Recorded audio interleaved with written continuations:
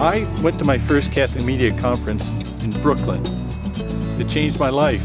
I'd been in the Catholic press for a while, but I'd never been to a conference.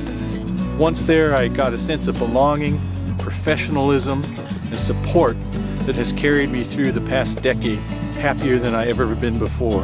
I've only been to one Catholic Media Conference. It was in St. Louis, and it was life-changing in terms of my career in many ways. I feel like I got some really practical tools for the craft of journalism, but I would say the two biggest things I got were a broader sense of community and purpose. And I think we all can feel like we're working in our silos as Catholic communicators.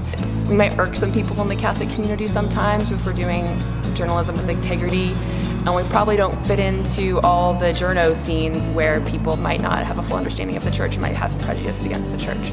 So we might kind of feel outsiders. But to come together with other Catholic journalists who are smart, who are passionate, who care about their faith and reporting on it well, is just this sense of community.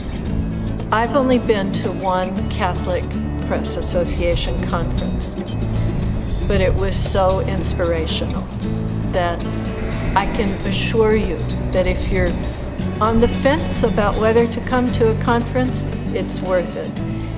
Not only will you learn important insights about how to do your job better and with more heart and faith, but you will meet people who do the same thing that you do. I have never been to a conference, but I am really eager to meet other people who do what I do, because I've never, since the time I've started working in Catholic media, I've never met another Catholic journalist, aside from the people who I work with. So I think it would be very exciting to meet someone, talk about different challenges and shared experience. There are younger journalists who will inspire you. There are older journalists who will give you advice. How often do you meet someone who has the same struggles, the same delights, the same challenges that you do?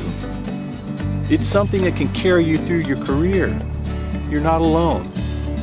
Face-to-face is really the way to make it all happen. We're not in this for the glamour. It's definitely not in it for the money. And most of us, I know, have many gifts and can do other things. And we feel like this really matters, that our work has significance. That happens virtually, but it happens with more power and impact, I think, in person with other flesh and blood people.